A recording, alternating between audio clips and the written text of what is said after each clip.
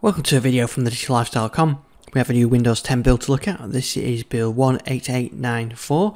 This is a 20H1 build for Windows Insiders on the fast ring. You can see the build string down here at the bottom. So these are builds. The 20H1 is due the first half of next year. We're still waiting for information on 19H2, which is the second half of this year. But here we are with a 20H1 build. Recently there hasn't been many changes, but there is one subtle change. Over here in File Explorer, you can see you've got this search this PC. Well, Microsoft are actually going to change that to include searching OneDrive as well. Now they're rolling it out slowly, so at the moment it's search this PC. But if you see the box has changed slightly, and if I click into it, you can see search history where I searched for something before. So I can start searching, and you can see it's already built up the index of it,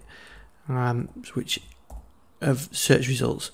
So you get those instant search results, and like I said, at the moment it's this PC, but in the future it will be OneDrive merged, and then you can see I can search OneDrive as well.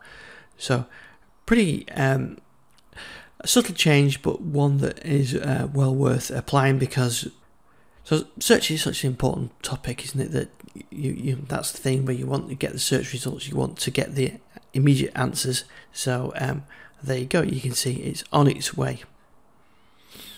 Now the rest of the changes are actually fairly minor. There's some narrator improvements for table reading and page summaries.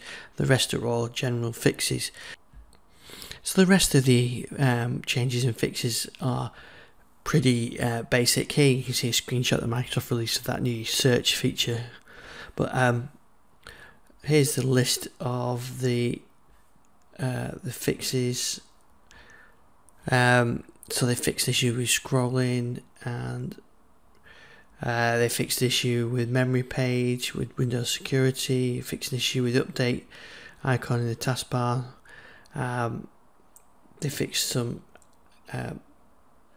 issues with the start menu, and they fixed some narrator. Now there are some known issues, one being the Your Phone application, which I showed you on one of my previous videos.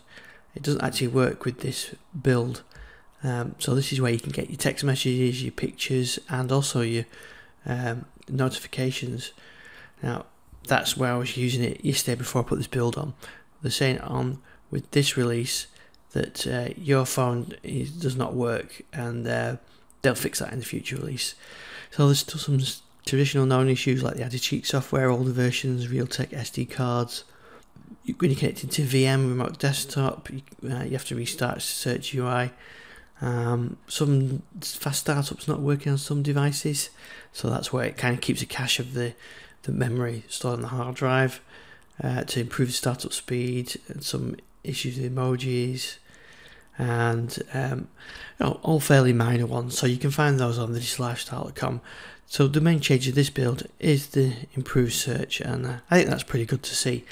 So you can get these builds if you're on the Windows Insider program, and I've got an article on how to do it on thedigital-lifestyle.com, or you can just keep watching my videos and I'll show you the changes. You can follow me on Twitter @IceDixon. Thanks for watching this video. Subscribe if you like it, and I'll see you on the next one.